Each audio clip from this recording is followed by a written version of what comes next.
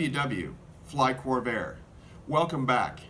Today's message from January 2020 is an update on Stromberg carburetors. If you get information from me on Stromberg carburetors prior to this date, please keep in mind that this is an update in the most current information that we have on them. Here is a workhorse carburetor. This is a Stromberg NAS3, one of the most prolific light aircraft carburetors of all time. For my 30 years of working with Corvairs, we have used these carburetors relentlessly, and we even developed a special jetting for it that works really well on Corvairs. What has changed over time that makes me not recommend this carburetor has nothing to do with the carburetor itself.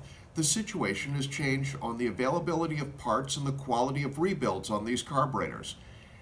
The pricing on these carburetors used to be very affordable. When we first got started with this carburetor usually could be had for $200 or $300, and a rebuild kit was about $150, and you could be set up with a pretty good setup.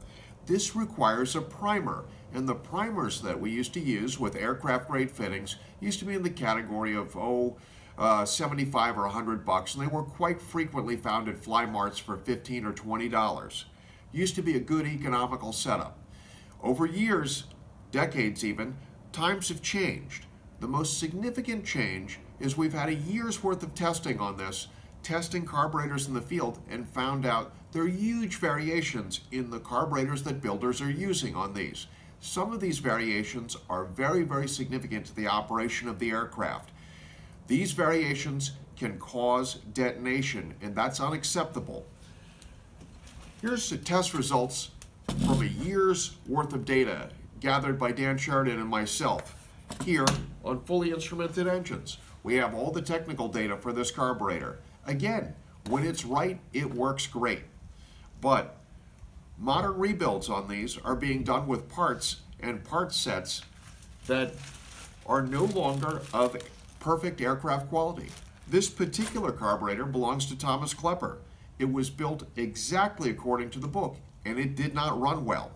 We took it apart and carefully measured the brand new jet on it, and it was not correct. So when new parts are being delivered in bags from known suppliers and they are not correct, it's impossible to recommend this to a home builder and have him put it on his airplane and not understand why it does not run correctly. Again, the system has bogus parts in it now, and the rebuilds on these have gotten very expensive. There are two main rebuilders, one who's done a lot of good work for us but recently had some problems, and there's a nationally known distributor who mostly functions towards certified versions of this. This is a very expensive carburetor when it comes from either one of those sources. We've tested both of their configurations and we've found defects in these. So will you look at it and say, well, if the jetting is just all there, how could there be a problem? I'll give you an example of an unknown, unforeseen example. We had a carburetor that ran perfectly on the test stand, instrumented for digital air fuel meters, laboratory grade equipment, tested perfect, ran all the way up to 2,800 RPM, perfectly fine, right on the money air fuel wise. Perfect. You could have put it on an airplane and thought, this is great.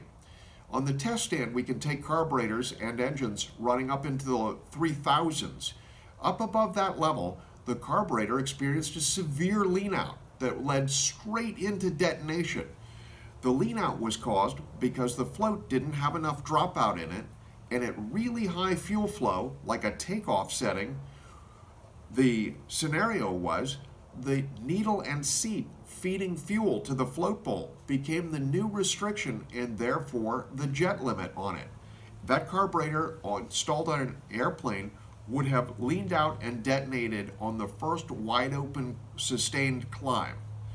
To avoid having anybody have an issue like that, we have a new program, and the program is, if you have one of these things and it's flying on your airplane and it works, good. That's one category.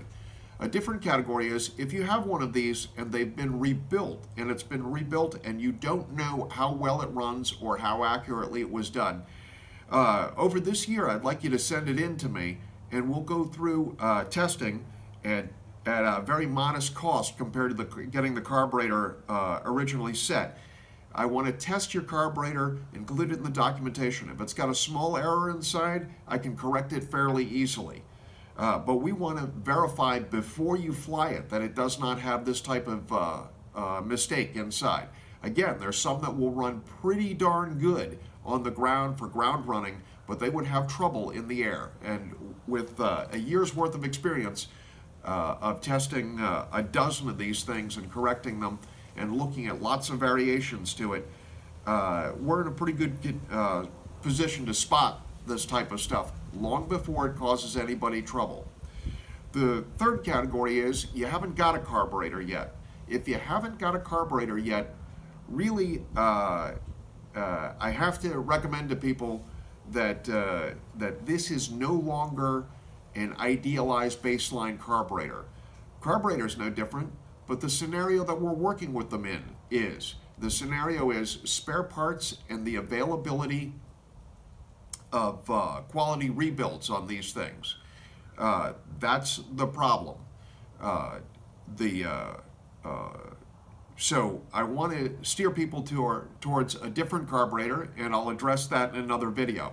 But I want to take a look at this and alert everybody to this, that I am, even though I never sold these things originally, we just merely recommended the model, and I didn't create the problem. I'm here to solve it for Corvair builders. So if you have one of these things, it's really important that you send it in to me and let me get a look at it. If you got one flying on an airplane, let's get on the phone and have a powwow and compare notes on this stuff, because I want to make sure that from here forward, the fleet of these things is either perfectly well prepared or we give you a better choice for a carburetor.